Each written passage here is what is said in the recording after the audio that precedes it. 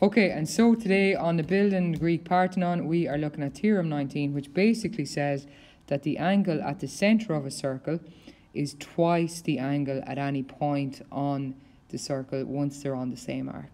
So we're going to look at that proof right now. Okay? Okay, so we are going to look basically at the circle here is what we've been given.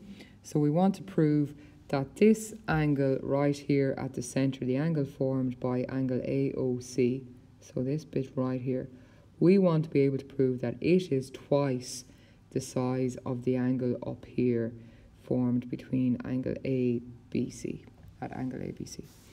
Okay, so that's what we have to prove, and so in order to do that, we will be writing down given, well, any circle or a circle with centre O and an arc from A to C, okay? And then somewhere between that arc, or between those points on the other part of the circle, is the point B, and that also forms then angles ABC, this angle here, and angle AOC, this angle here. So that's what our diagram should look like. And then our next statement then is to say that we want to prove that this angle here at the centre, angle AOC, is twice the size, 2 times the size of angle ABC, this angle right here. Okay, so we're going to get motoring on with that. Okay, and so in order to prove this, the first thing we're going to do, we're going to join B to O, and we're going to continue on through it to a point D. And so when we do that, it looks something like this here, okay? And so now I'm going to label each part, each angle formed. So I'm going to have an angle here. I also have an angle here, here, here, and here, and here. So they're my 6 angles, and I'm going to label those now. Okay, so you can see very clearly I have each angle labelled in the diagram. Okay, so there's my 6 angles. So I'm just going to write down now, what's angle AOC equal to? Well, AOC is equal to angle 5 plus angle 6, and angle ABC is equal to angle 2 plus angle 3. So I need to write that down. Okay, so here I have both those statements written down, and now I can get on with proving that basically that angle AOC, angle 5 and 6, is equal to twice angle ABC. So angle 5 and angle 6 is equal to 2 times angle 2 plus angle 3. Okay, so that's really what I want to prove. Okay, and so I'm going to work away on that. Okay, so the first part of our proof, we have this line here from O as far as A, and that's 1 radius in the circle. The other radius here that we have is from O to B. So those 2 lines are equal. Why? Because they're both radii, the plural of radius. Okay, so that means I now have an isosceles triangle here, which means the angles opposite those sides, angle 1 and angle 2, are now equal. So that's the first bit that I can write down here, so that I've angle 1 is equal to angle 2. Why? Because of the radii, and so I have an isosceles triangle, so angle 1 is equal to angle 2. So that means now I have, well, here I have an exterior angle, angle 5 is an exterior angle to this triangle OAB. And what do I know about exterior angles? I know that the exterior angle is equal to the 2 interior angles opposite, so angle 1 and 2 in this case, added together. So I can write that down. So that's another statement for me.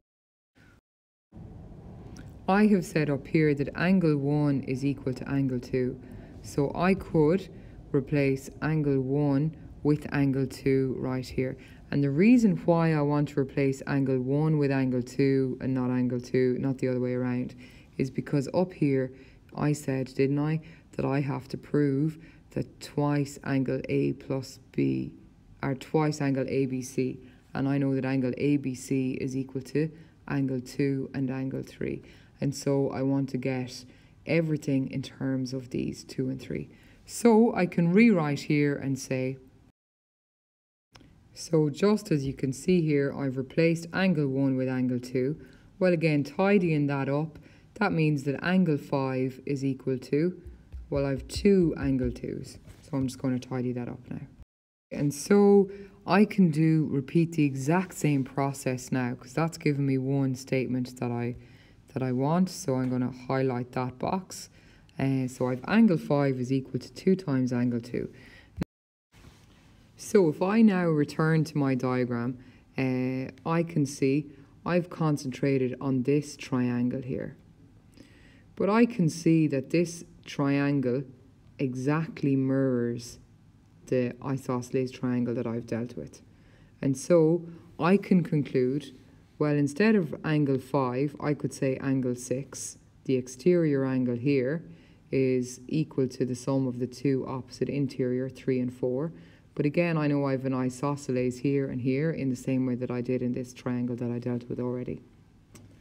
And so I can just say, well, angle 6 is equal to twice angle 3 for the exact same reason as I've demonstrated here. And so rather than rewriting that proof, I can just state that. So that's the next statement for me to write here.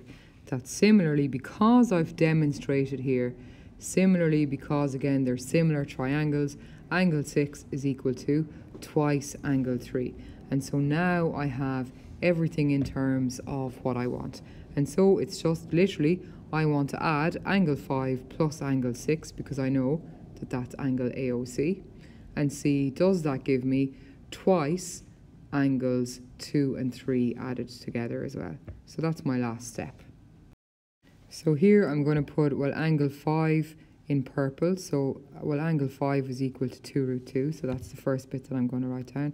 I've added angle 6 onto it. So then I'm going to add on the plus 2 times angle 3. Okay, so I've angle 5 plus angle 6 is equal to 2 times angle 2 plus 2 times angle 3. Now, taking a look at that, I can see here I have a 2 in common and here I have a 2 in common. So I'm just going to factorize that 2. And so then I'll see what I have. Okay, so you can see here that that's given me, taking the 2 outside, 2 times angle 2 plus angle 3. Now if I go back to my original statement up here, I know angle AOC is equal to angle 5 plus angle 6. So I can replace angle 5 and angle 6 with angle AOC. And equally, here I can replace angle 2 and angle 3 with angle ABC. And so we have just proven what we set out to do. So we'll write that statement down. So therefore, angle AOC is equal to 2 times angle ABC. And so we're done. We can draw our red box around it. And we can write our QED. Okay? And so that's that proof finished. Okay, so pause the video and make sure that you've every part of the proof taken down.